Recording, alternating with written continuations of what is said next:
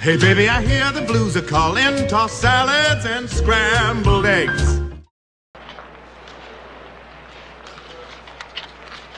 That was really good pizza. Oh, this is the best pizza in a cup ever. This guy's unbelievable. He ran the old cup of pizza guy out of business. Really? People come from all over to get this. Hey, what's up Reddit food? I'm here to answer the question, what does the food from film and television actually taste like? My name is Oliver Babish, and today we're looking at the pizza in a cup from The Jerk. The first and most obvious solution to which is to put some pizza in a cup. So I got a pizza here, and I'm going to get it into my cup by any means necessary. Grab myself a fork and dig in. And I gotta say, oh, we got a straggler here.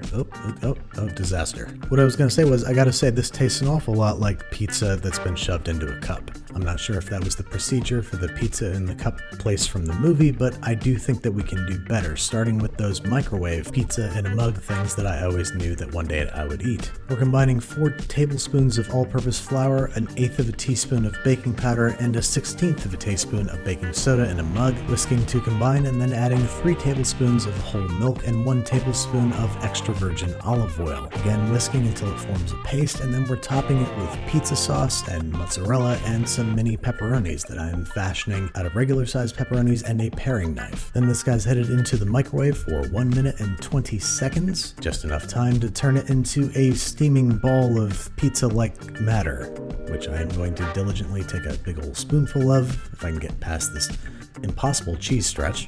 Come on, I don't have time for all this gooey cheesiness. There we go.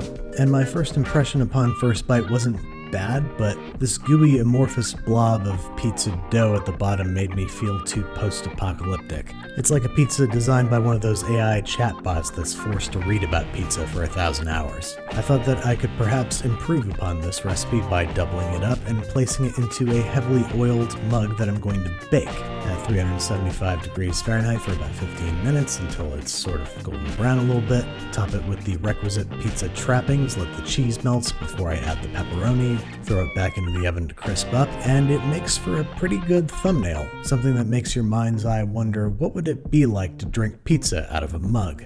But in reality, all I've made here is an unflavored cupcake with melted cheese and sauce on top. And yes, on paper, this is pizza in a cup, but I still think that we can do better. The very loose, batter-like dough reminded me of a very high hydration pizza bianca. In this recipe adapted from Serious Eats, I'm combining 500 grams of bread flour, 10 grams of kosher salt, and 2 heaping teaspoons of instant yeast in the bowl of a stand mixer. Then I'm combining 400 grams of tepid water and 40 grams of extra virgin olive oil, which I'm going to stream into the machine as it is running. This is going to form an extraordinarily sticky dough with a hydration of 80%. We're going to place this in a generously oiled bowl, which we're going to refrigerate overnight in the fridge to help develop its flavor. At least 18 hours, up to 72 if you got the time. Now to make this pizza bianca into pizza in a cup, I'm going to transform it into trapezzino, which is a recently invented hybrid between a pizza and a sandwich, and I think it qualifies. So as you can see, I'm making an Italian-American red sauce with meatballs and sausage, perfect fillings for our trapezzino. Click the link in the upper right hand corner if you want to see how to make that. The next day, and our pizza bianca dough is out of the fridge, and we're going to develop its gluten by lifting and folding it on itself 6 times in a circle every 15 minutes for an hour and a half. Then we're turning it out onto a quarter-size rim baking sheet that we have rubbed down with 2 tablespoons of olive oil. Flip it once to coat it all over with oil, and then using our fingers we're going to try to press and spread it into the corners. Realize that we forgot our hairpiece, put it back on. Then we're going to cover loosely with greased plastic wrap, letting it rest at room temperature for 1 to 2 hours until it's grown and it's puffy and it's nearly twice its size. This is going to take different amounts of time depending on the temperature of your kitchen. Now we want to cut this before baking, and to do so we want to trace the outline of where we're going to cut using olive oil. This is going to make sure that our bench scraper doesn't stick when we cut it into 4 pieces. Then we're going to cover it with some flaky finishing salt and throw it into a preheated